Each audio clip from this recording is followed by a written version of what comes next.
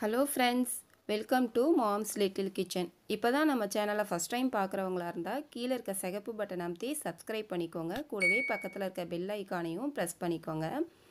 இன்றைக்கி நம்ம egg pudding எப்படி செய்கிறதுன்னு பார்க்கலாம். ரொம்ப ஈஸியாக சீக்கிரம் செஞ்சிடலாம். வீட்டில் ரொம்ப டேஸ்ட்டாக இருக்கும். குயிக்காக செஞ்சிடலாம். இது எப்படி செய்கிறதுன்னு பார்க்கலாம்.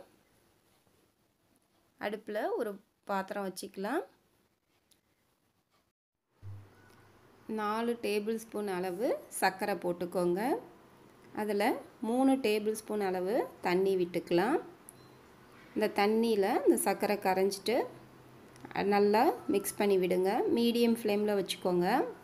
ரொம்ப ஹை ஃப்ளேமில் வைக்க வேண்டாம். இது கேரமல் ஆகணும். ரொம்ப ப்ரௌன் கலர் ஆக விடாமல் நம்ம கை விடாமல் கிளறிட்டே இருங்க. அது கொஞ்சம் லைட் கோல்டன் கலர் வரும். லைட் ப்ரௌன் கலர் வரணும். ரொம்ப ப்ரௌன் கலர் ஆகிடக்கூடாது. இந்த மாதிரி கலர் பாருங்கள். இப்போ கொஞ்சம் சேஞ்ச் ஆகிருக்கு, கலரு மாறி இருக்கு. நம்ம பார்த்து அடுப்பு மிதமான தீயில் வச்சுட்டு நம்ம கிளறிட்டே இருங்க. இப்போ இந்த ஸ்டேஜ் பாருங்கள் வந்திருக்கு. இப்போ லேசாக கலர் மாறி இருக்குது. இப்போ அடுப்பு சிம்மில் வச்சுட்டுங்க. இது நம்ம உடனே ட்ரான்ஸ்ஃபர் பண்ணிடணும், இல்லைன்னா திக்காகிடும், கெட்டியாக இருக்கும். போதும் பாருங்கள். இந்த ஸ்டேஜில் நம்ம எடுத்துட்டால் போதும். நம்ம அடுப்பை ஆஃப் பண்ணிவிட்டு, ரொம்ப அது ப்ரௌன் கலர் ஆக விட்டிங்கன்னா அது கசந்துடும், நம்மளால் சாப்பிட முடியாது. அதனால் இந்த ஸ்டேஜில் எடுத்துருங்க. அடுப்பை ஆஃப் பண்ணிவிட்டு உடனே நம்ம எந்த பாத்திரத்தில் நம்ம புட்டிங் செய்ய போகிறோமோ அந்த பாத்திரத்தில் உடனே ஊற்றிடுங்க. உடனே ஊற்றிட்டு இந்த பாருங்கள் இப்படி கலந்து விட்டோம்னா அப்படியே வச்சுட்டா அது ஆறிடும், கெட்டியாகிடும். இப்போது ஒரு மிக்சிங் பவுல் எடுத்துக்கலாம். அதில் 300 ml பால் விட்டுக்கோங்க. 1.5 டம்ளர் பால் விட்டுருக்கேன். இது 200 டம்ளர் அது. அதில் 1.5 டம்ளர் பாலும் 6 டேபிள் ஸ்பூன் சர்க்கரையும் போட்டுக்கலாம். அதை நல்லா மிக்ஸ் பண்ணுங்கள். அந்த சர்க்கரை கரையணும், அந்த பாலில் கரைஞ்சிடணும். கொஞ்சம் வார்மாக மில்க் இருந்தால் கூட சரியாக இருக்கும்.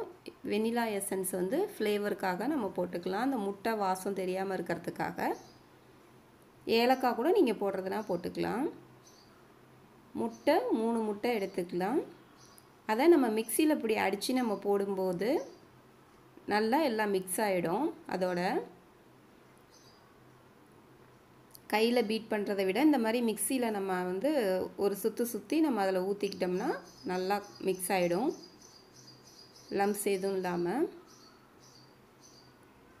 நல்லா மிக்ஸ் பண்ணிக்கோங்க. இந்த பால், சர்க்கரை, இந்த முட்டை எல்லாம் ஒன்றா மிக்ஸ் ஆகிற மாதிரி நல்லா மிக்ஸ் பண்ணிக்கோங்க. சர்க்கரை நல்லா பால்லேயே கரைஞ்சிருக்கணும். இப்போ இது பாருங்கள் நல்லா செட் ஆகிருக்கணும், ஆறி இருக்கும். நல்லா ஆறிட்டு கையில் ஒட்டாமல் பாருங்கள் திக்காக ஆகிடுச்சு அது. இப்போது இந்த மாதிரி இதில் ஊற்றிடுங்க. இதை மிக்ஸ் பண்ணதை இப்போது அடுப்பில் ஒரு கடாயை வச்சுட்டு நம்ம அடிக்கனமான ஒரு பாத்திரம் எடுத்துக்கலாம். நீங்கள் குக்கரில் கூட அடிக்கனமாக இருக்கிறதுனால அதை கூட வச்சுக்கலாம், இல்லைனா இட்லி பாத்திரத்தில் கூட நீங்கள் வச்சுக்கலாம். இட்லி பாத்திரத்தில் இதை வைக்க முடியல, அதனால தான் நான் இந்த மாதிரி இப்போ செய்கிறேன். அதில் தண்ணி ஊற்றி ஒரு ஸ்டாண்டு போட்டு மூடி வச்சுருங்க. அதை வச்சு அப்படியே ஒரு 20 நிமிஷம் விட்டுறலாம். 20 நிமிஷத்துக்கு அப்புறம் நம்ம எடுத்து பார்த்தோம்னா அதை நம்ம ஒரு கத்தி வச்சு நம்ம குத்தி பார்த்தோம்னா எதுவும் ஒட்டாமல் வரணும்.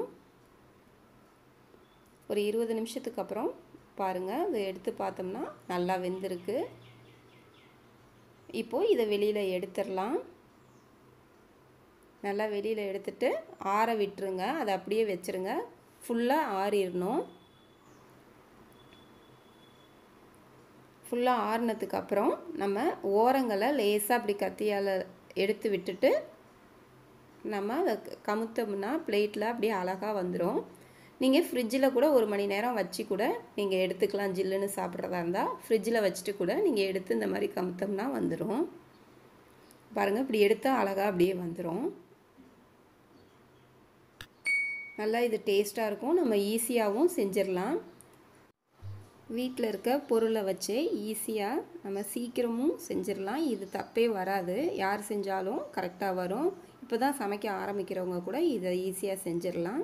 நீங்களும் ட்ரை பண்ணி பாருங்கள். இப்போ வேலண்டைன்ஸ் டே வருது இல்லையா, February 14. அப்போ கூட நீங்கள் இந்த மாதிரி செஞ்சுக்கலாம். ஹார்ட் ஷேப்பில் இந்த மாதிரி செஞ்சுக்கலாம். கேக்கு தான் செய்யணுங்கிறது இல்லை, இந்த மாதிரி செஞ்சிங்கன்னா கூட நீங்கள் செலிப்ரேட் பண்ணலாம். ரொம்ப நல்லாயிருக்கும். நீங்களும் ட்ரை பண்ணி பாருங்கள். நம்ம சேனலை சப்ஸ்கிரைப் பண்ணலைன்னா சப்ஸ்கிரைப் பண்ணிக்கோங்க. தேங்க்யூ.